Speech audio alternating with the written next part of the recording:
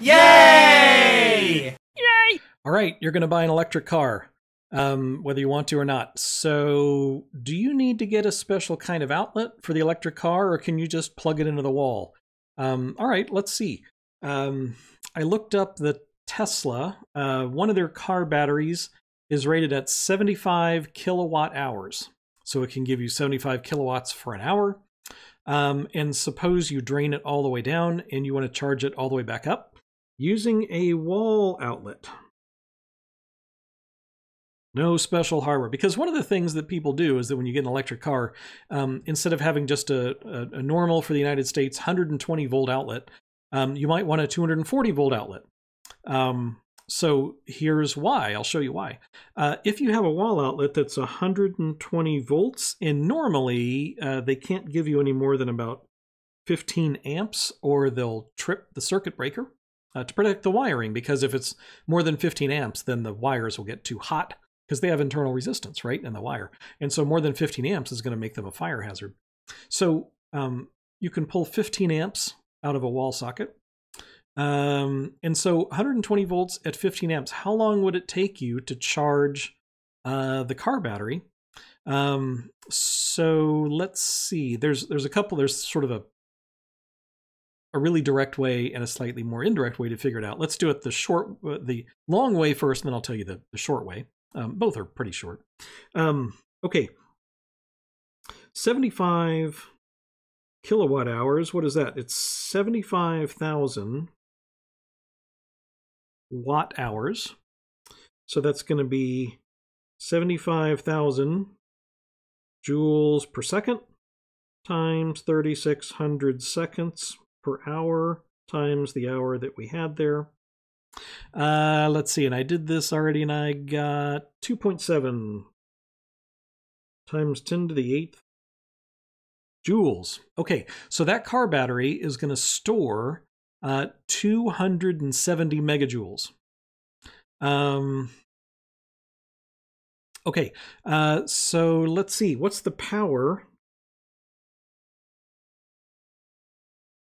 coming out? What's the maximum power you can get out of a wall socket? It's just going to be I times V.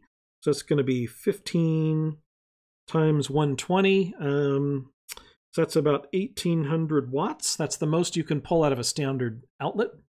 So that's 1,800 joules per second.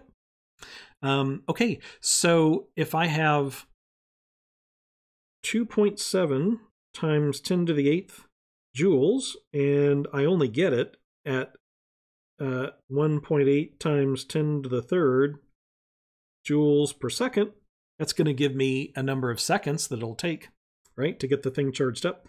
2.7 divided by, what's that, 3? That's about 1.5, isn't it?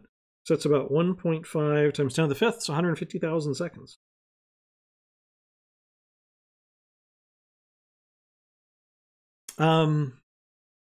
Let's see. There's 86,000, 30 divided by 3,600 seconds per hour. And that'll give me hours. Did I do that? Yep, I sure did. That's going to be about 42 hours. So to fully charge the car up from the wall outlet is going to be almost 2 full days. I mean, maybe that's all right. And certainly, if you don't drag it all the way down and you don't need it filled all the way up to the top, you might be able to get by with just a standard wall outlet. But the idea is, if you have a 240 volt outlet that you have put in by an electrician, I can have that time, right? You can get twice as much power out, and so you can fill it up in half the time. So maybe that would be worth it to you. Instead of waiting 2 days, maybe from totally empty to totally full, you can charge it up in 1 day. And that's why if you go to supercharging stations, I think they are significantly faster. Doing it through your house is the slow way to do it. But then, of course, it's also the most convenient. Oh, and I mentioned the quick way. There's a quick way that we could have done this. We could have said, I know it was 75 kilowatt hours And once I figured this out, this was 1.8 kilowatts that I pull out of the wall. If we just divide these two numbers, we got it, and we got hours up top, right? Because this will give us something like 42 hours. We could have done it just like that.